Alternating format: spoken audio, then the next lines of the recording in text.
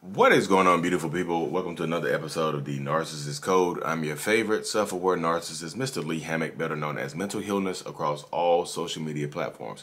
If this is your first time seeing my face or hearing my voice, I'm a diagnosed narcissist, and I use my platform on social media to raise awareness for NPD, get more people into therapy, and also validate the victims and survivors of said disorder. Today's episode is going to be about trophies, y'all.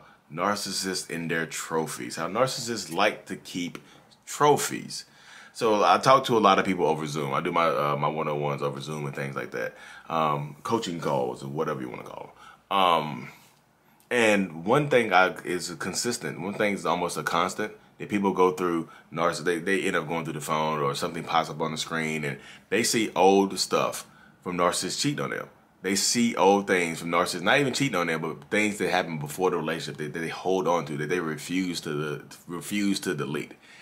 Pictures together with their ex-boyfriend or their ex-girlfriend or something like that. Pictures together with their ex-wife or their ex-husband. You know, some cheek clapping tapes and videos and lewd pictures and videos and things like that. And they refuse to delete them. Because a lot of narcissists, people like to kind of hone back into the past.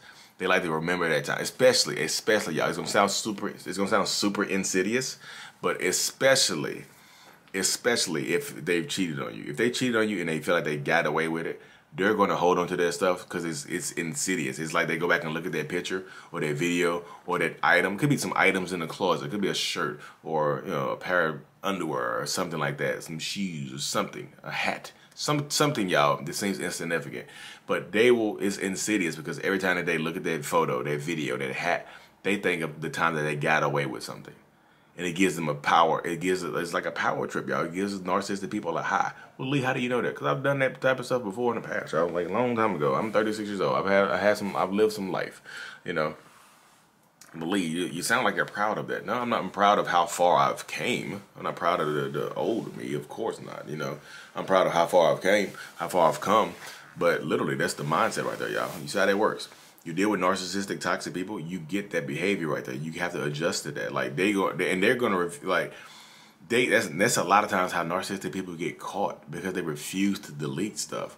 And thank goodness for that, because that's how a lot of people get out of these relationships, because they find this information out and it allows them to leave. But a lot of times they get caught because they like holding on to those trophies. Like literally.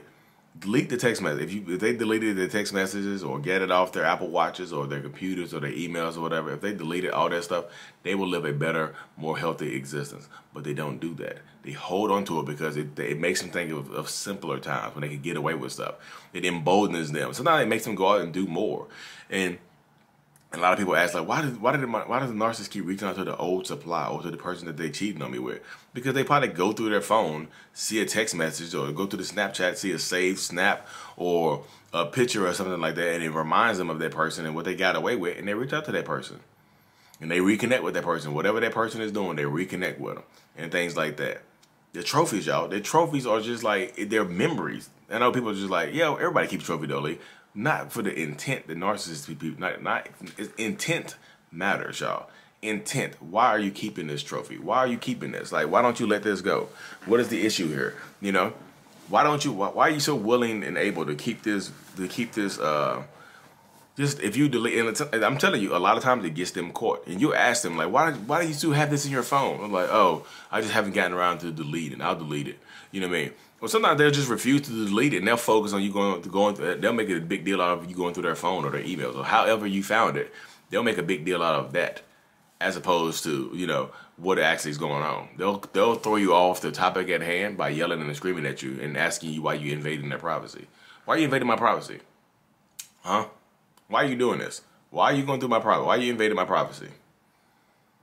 You know? I just feel like this is how situations go when you're dealing with narcissists, when you're dealing with toxic people. That's part of it right there, y'all. Not all of them do it, but some of them do it, y'all. Some of them more. I'm telling y'all, it's insidious. There's a lot of insidious intent behind that, because a lot of times it can remind them of stuff that they've done and got away with. It's just like going back and this is an old acting trick. They say, you know, touch something like to connect to a different time in your life, to get into character. Sometimes you have to touch something familiar. Like some people will rub the bottom of a chair or something like that because of the feel of it. Some people will put, look at some people will look at an old picture or rub a scar on their neck or on their ear, or so rub behind their ear because it triggers memories, it triggers feelings and things like that. Exact same thing goes on with narcissists.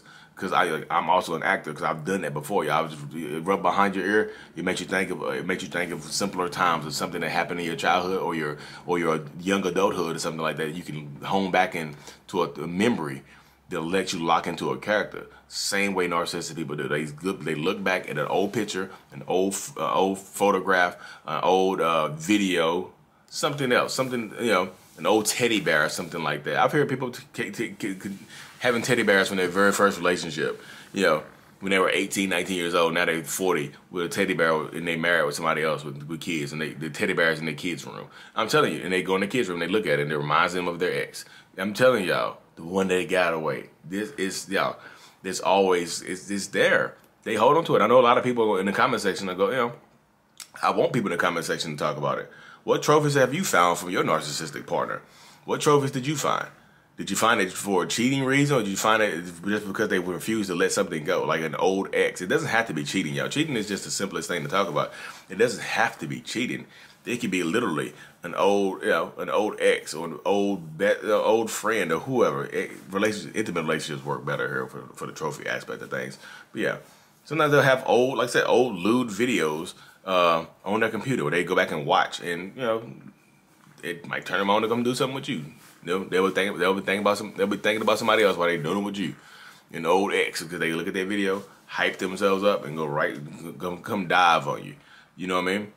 If I tell a lot of people, when you're dealing with these situations, like if you notice the trophies and they refuse to get rid of them, you have a decision to make. Are you comfortable with them having photos, of an ex who they keep to the photos and intimate pictures and photos of an ex that they tell you that this is the one that got away, this is the love of my life, I miss this person so much, I'm not going to delete these photos because these times were simpler. If y'all are comfortable with doing that, because they just seem like they're waiting for that person to give them another chance. If that person would come out of nowhere and give them another chance, they would just up and leave you. So are you willing to wait around for that to happen? A lot of people just, I'll just, as long as I don't question them about the phone or the videos, or what they're doing with the phone and the videos, the relationship is okay. Like, we don't argue, we don't fuss, we don't fight, as long as I don't question things. Now, is the relationship okay if you can't question things? Now, I feel like people get it a little backwards right there, because they think it's okay because they're not arguing.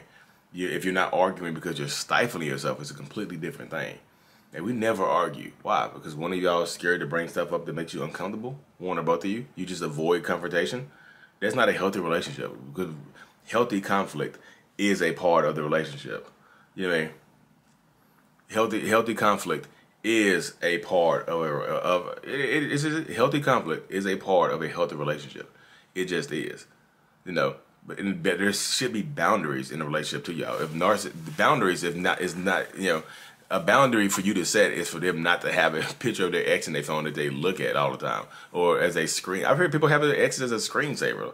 Like, y'all married and got kids and they got their ex as a screensaver on their phone. That's weird, y'all. That's highly possessive behavior right there. They still think they own, or the old person belongs to them. They love having these trophies to look back at times when they feel like life was different. Life was better back then. They'll say it in a disrespectful ass manner to you too. Life was way better back then. Life was simpler.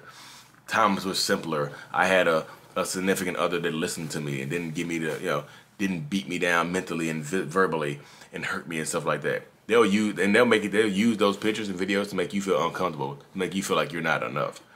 Because guess what? Guess what they don't do with you a lot of times. They don't take pictures. They don't do videos and stuff with you, but they got them all, the exes all in their phone. I'm telling you, y'all, if that person came back into the picture, they will leave you immediately. They will leave you, how many kids y'all got, if it's your husband, if it's your wife, they will leave you for somebody else.